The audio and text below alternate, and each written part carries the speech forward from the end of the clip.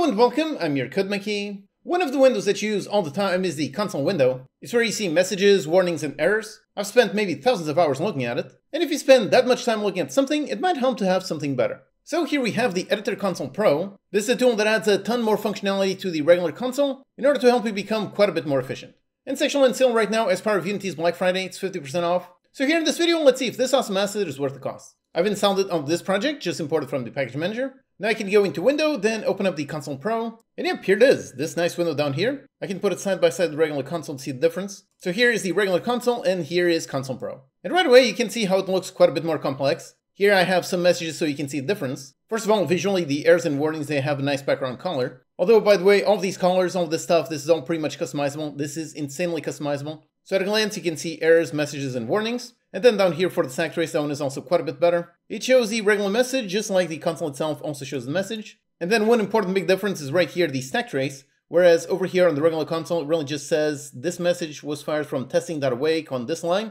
Whereas over here, we can see not just that line where it was, but we can see the actual contents of that line, as well as the surrounding code surrounding that line. So this change alone, this one I would say is worth the 15 bucks. If I want to see what exactly fired off this message, I've got to click on this. That will in turn open up Visual Studio and then I can read it. Whereas over here on this one, I can really just go through all these and I can instantly see exactly the source code that fired this message. So it works for messages, works for warnings, works for errors. And of course, this becomes even more useful when you have a complex stack trace kind of like this one. Whereas over here on the original console, this one basically just says this. So compared to these two, you can see how this one by default gives you quite a bit more information. Now I've been using Unity for many years, for over a decade at this point. I'm already pretty good at reading this stack trace and being able to see exactly where the functions are being called.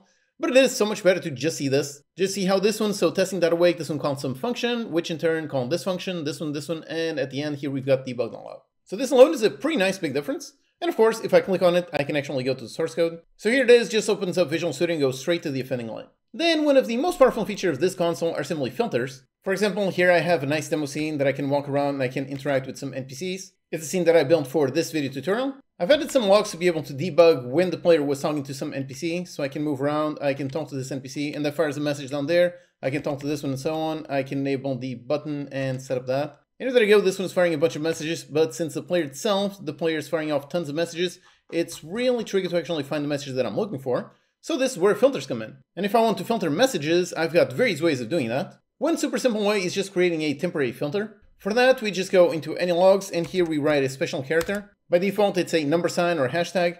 Then write something, and then close it. So like this is going to act as kind of like a player tag. So I just put it just like this. And now when I try it again on the main console, I still see just a ton of stuff. It's very tricky to actually find exactly what I'm looking for. Right now, I want to basically ignore all these player messages. And thankfully, over here, it's super easy. We can see this one basically showed up in a different color. And over here on this corner, we can see basically all the filters. So we can toggle all the various messages. So we see we have a bunch of logs, a bunch of warnings. We've got no errors, and then we've got our custom player tag. And these are all toggleable, so I can just toggle to enable or disable them. And there you go. So if I want, for example, to see just the player messages, there it is. So I can see just those messages.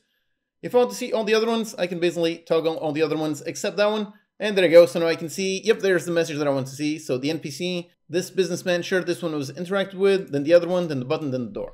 So it's this simple to basically group up a bunch of messages. Just make a temporary tag directly here, and then over here it automatically adds a button so I can easily toggle and enable or disable those messages. So you can already imagine how useful this is if you have a ton of objects firing off a ton of messages. You can make individual tags, individual filters for each of those types of objects, and then you can very easily just cycle through and actually find the message that you're looking for. This one over here, like I said, is a temporary filter, but there are basically two ways of making a filter. So we can make this, or we can just right-click over here in empty space and then go into preferences. And here we've got a whole ton of settings. And for example, the one that we just created was a temporary filter. So we can see it over here. We can see, yep, this is the character that I mentioned. So we've got a start, then character, and then we can write something in between. And here, if you want, you can play around with how exactly that filter is going to look like. But these are temporary filters. Then of course, you can make some more permanent filters. So a custom filter, you can go ahead, add it. Then name this something, let's say player. Here, define a color, define an icon. You can really customize all of this quite a lot. And then here you've got searches. You can add a bunch of search terms, and you can search for some very specific stuff. For example, you can search for just player, and you can make it an exact match, case insensitive, a fuzzy search, regex, or a bunch more.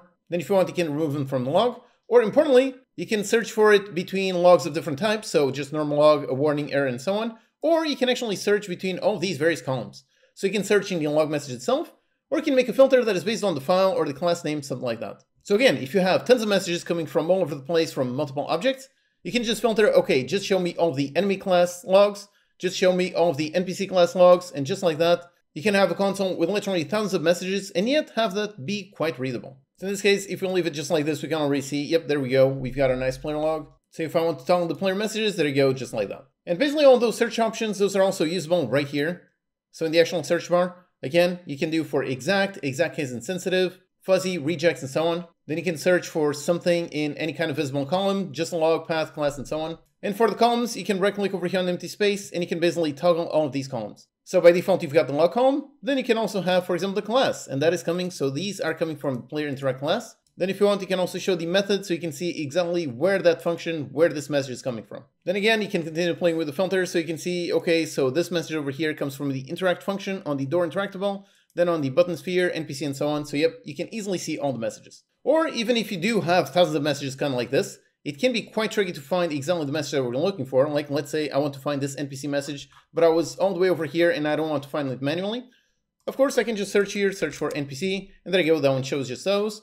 Or another interesting feature on this one is instead of just this, which basically filters out everything that does not have that, instead of this, you can use find, and basically this still shows all the messages, and now on these buttons, you can basically find the next result, find the previous one, and so on, and basically just scrolls the list directly onto that message.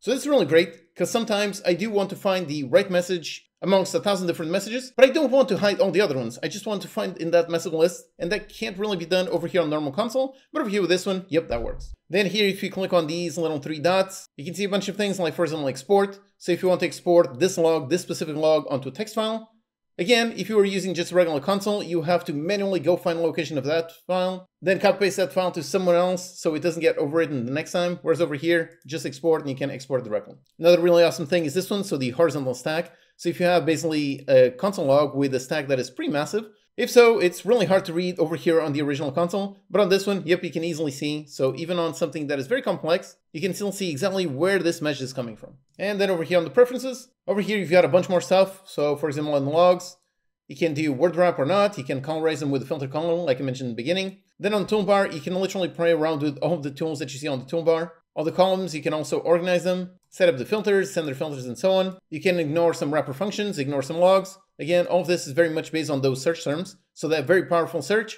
you can apply them to pretty much anything. If you work as part of a team, you can create a settings file and easily share them to your teammates. Alternatively, you can also simply make a backup so you can export this. For the fonts and colors, like I said, you can easily modify them. So you can have literally any font you want. So if you prefer a different font to this one, like for example, if you prefer a monospace font, on the original console, you cannot do that, but over here, yep, you can use whatever font you want. Here I can pick a different one just for fun. And if there you go, look at that, that is a very, very different console. So like I said, this is a very interesting tool. Basically takes the original console, makes it so much better. You can see at a glance, side by side, you can see the massive difference. This is the normal console, pretty much has no information. You can see this one, a ton more info. And again, since this is something that you'll look at for literally hundreds or thousands of hours through your entire game dev career, it does pay to have something quite a bit more useful. Right now, it's currently on sale for really just 15 bucks. So based on what we saw, I would say that is very much worth the cost. Like I said, every single game, regardless of genre, is going to use the console. So you might as well have a better console, something that is easier to use, easier to read, to find, to work with in pretty much any way. So based on that, for this price, I would say this is a must-have. If you want to get it for yourself, check it out with the link in the description. It is still 50% off for a few more days. And that link is also an affiliate link, so if you pick it up through there, you get a really awesome asset, and I get a nice commission. Alright, thanks for watching, and I'll see you next time.